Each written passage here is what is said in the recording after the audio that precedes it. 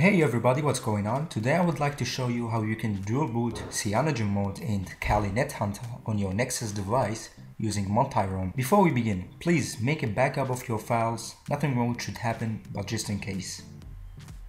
The first thing you need to do is to copy these two ROMs to your Nexus device. All the links is gonna be in the description right below that like button.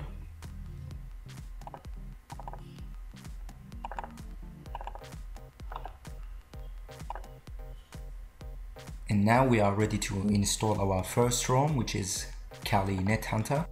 Alright guys, I have my rooted Nexus 5 here, which is running the latest Android version. Next we're gonna need to reboot the device into recovery mode. To do that, power off your device, then power it on again while holding your power button. Then switch to recovery mode using your volume keys. Now press install. Select your Kali Linux Nethunter ROM. And then swipe to confirm flash. And this should take about 30 minutes or so, so please be patient and make sure you have enough charge in your device, and I'll be back when this is done. Alright, so it just finished, and if you get no errors here, you get a successful message. You're good to go. Now you need to reboot your system.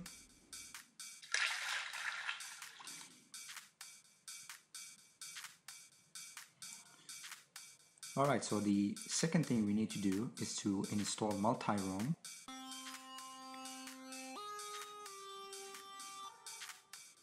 Then open it up, grant it root access.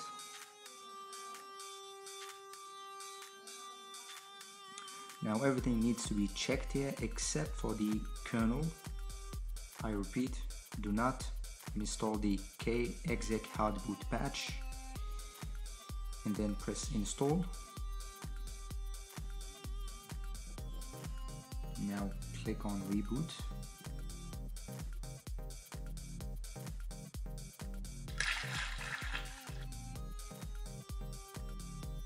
Alright, this is MultiRom. Next you need to go to MISC, reboot to recovery again.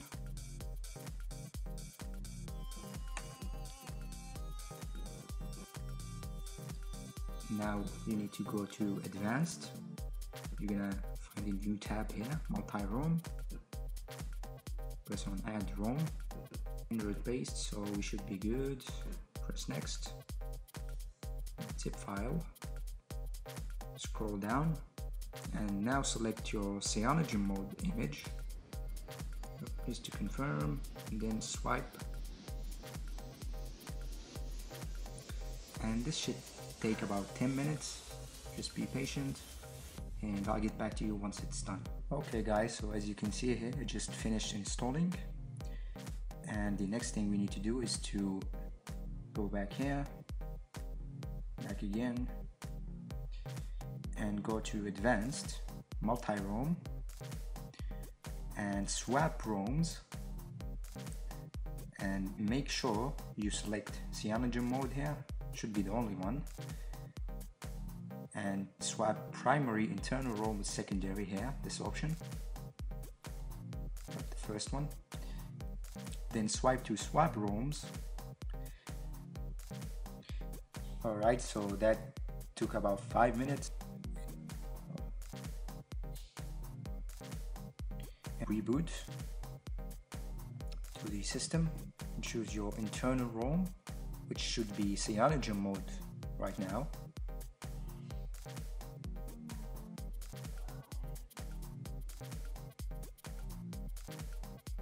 And if everything goes well, you should see the Cyanogenmod logo over there. Just click next. This is the initial setup. Now the next thing we need to do is to install Aptoid, which is like Google Play Store. So we can download MultiRom again.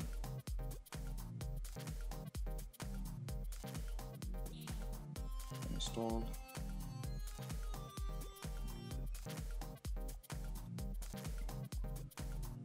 And you're gonna need to search for MultiRom. Now I haven't checked this EBK for any malware, just do it at your own risk or get MultiRom from somewhere else. I'm just gonna do it anyway here. Granted root access, just remember no choice. And now you can install everything here, including the kexec hardboot patch, which will basically allow us to dual boot between Cyanogenmod and Kali Nethunter. When you're ready, press install.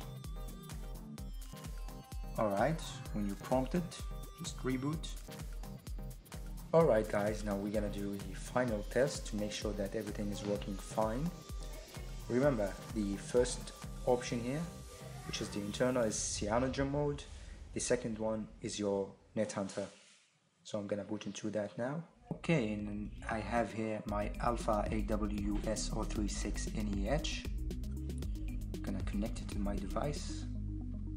Now let's do an arrow dump. HNG WLAN 1 phone. And as you can see, monitor mode is working fine. Now I've tested the TB link as well, it is working fine. So far so good. And that's it guys, thank you so much for watching. Please leave a thumbs up if you enjoyed and make sure to subscribe, new videos are coming soon. Thank you.